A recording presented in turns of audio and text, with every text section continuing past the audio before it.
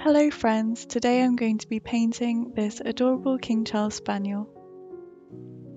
The colour palette shows how I'm returning to my comfort zone using colours such as black, burnt umber, Payne's grey, white, raw sienna, yellow ochre and raw sienna.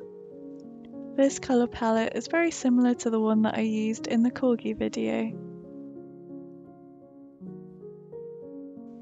I personally find painting subjects with two different predominant colours is a lot easier than a subject that has one predominant colour like the Westie I painted last time.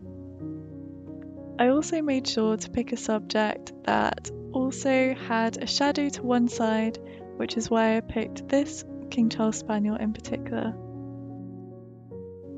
As always, I started off by working on the eyes and then working outwards. You'll probably notice that the colours on my palette look a little bit messy, but for me it makes sense as I go from darker colours to lighter colours, and then I can easily pick the highlights and lowlights on my painting.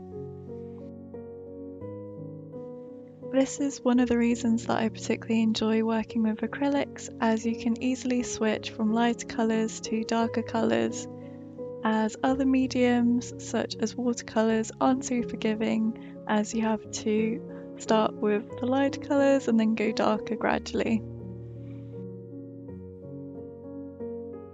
I found that painting the right side of the face was good practice to figure out what colours seem to work well, so when I painted the left side of the face, I first blocked out the area with this light yellowy tone and then added the different colours to define the ear.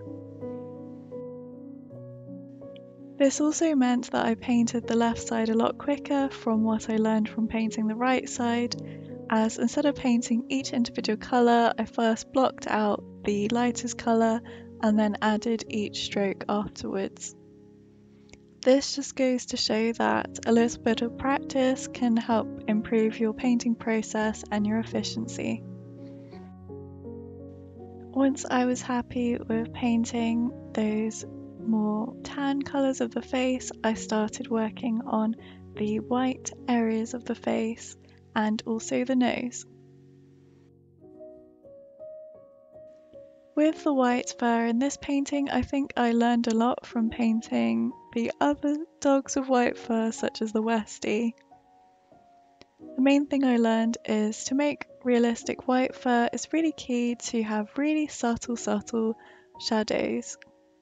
As you can see, I've just put very light greys around the top of the face to define it, and the darkest grey shadows underneath the muzzle and around the nose, as these are where you'd find the deepest shadows.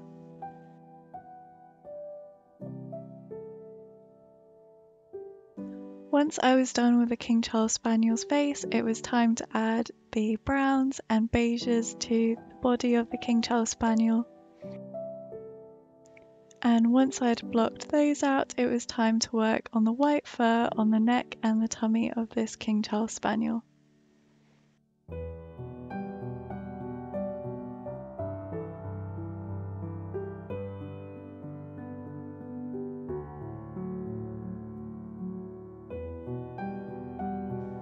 At this point in the painting, I was really happy with the face. I thought I managed to pull it off quite well and achieve the look that I wanted.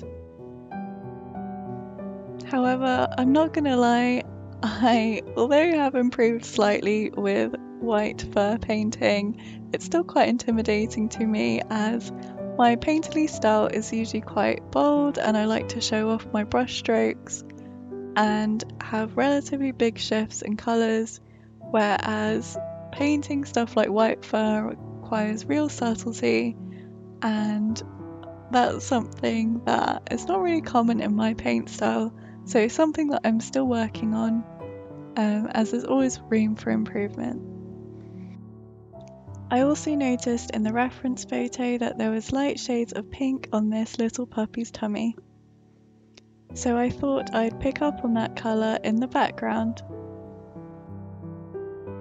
I created this pink by using shades of white, red, and also a little bit of burnt umber just to mute it down so it wasn't too baby pink and bright.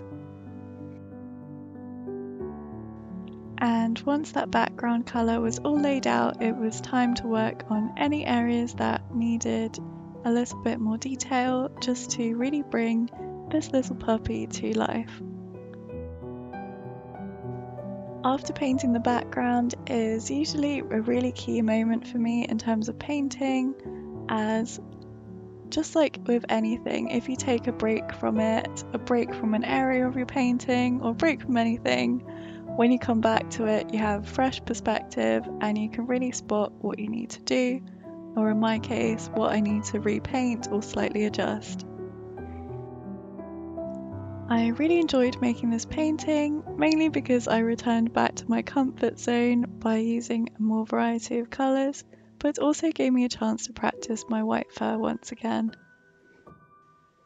If you have any thoughts on what this little puppy should be called, be sure to let me know in the comments down below.